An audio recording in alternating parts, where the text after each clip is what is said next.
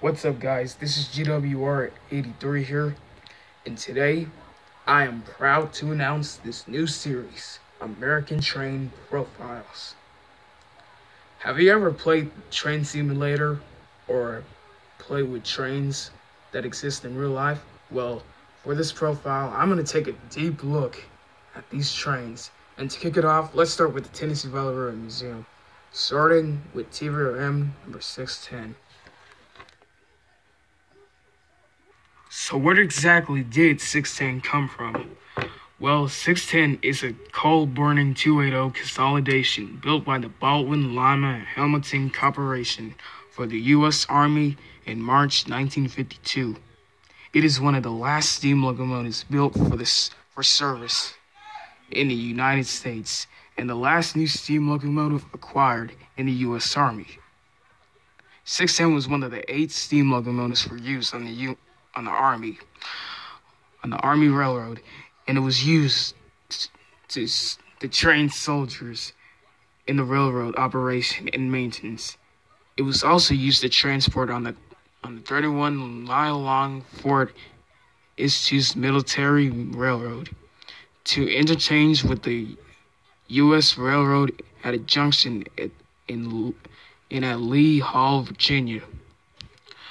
When the Fort Eustis Military Railroad disbanded steam operators in 1972, the 610 was obtained by the Wiregrass Heritage Chapter of the National Railroad Historical Society in Dothan, Alabama.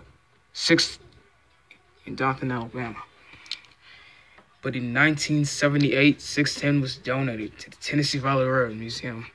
And following its 1991 restoration, it served as pulling power on the Tvrm's excursions, and it was also featured in country singer Josh Turner's music video for its hit song, "The Long Black Train," in 2011.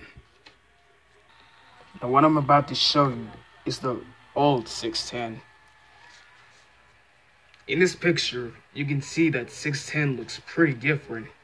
The bell is on the face, the headlamp is way up, and the funnel looks very different.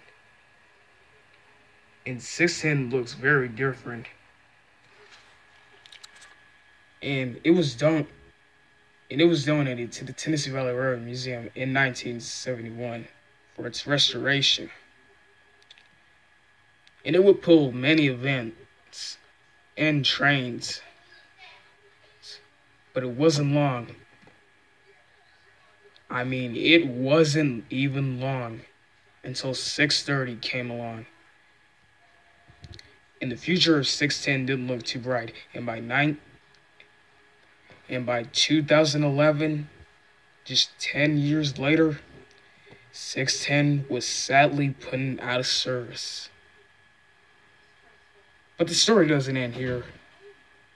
610 might be restored if it gets inspected right. But for now on, 610 will only lay there and just wait until inspection. And in 2011, 630 was the only engine running in the Tennessee Valley Railroad Museum. Alright, you guys, so that was my first American train profile video.